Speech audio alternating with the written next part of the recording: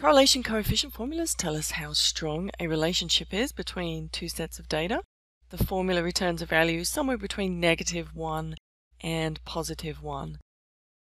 A positive correlation indicates a positive relationship. A positive one would be very strong. This has a correlation of 0.4, which is still fairly positive. A correlation of 0 means there's absolutely no correlation whatsoever. And a negative correlation means there is a correlation, but it is in a negative direction.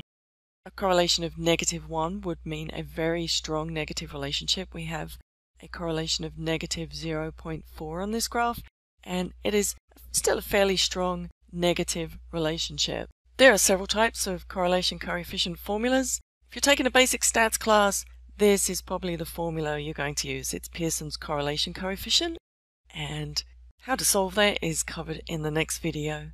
You may come across two other formulas in elementary statistics. This is the sample correlation coefficient, and this is the population correlation coefficient. Fortunately, you don't very often have to calculate these by hand unless you're in class. Excel and a couple of different graphing calculators like the TI-83 or TI-89 will do the job for you.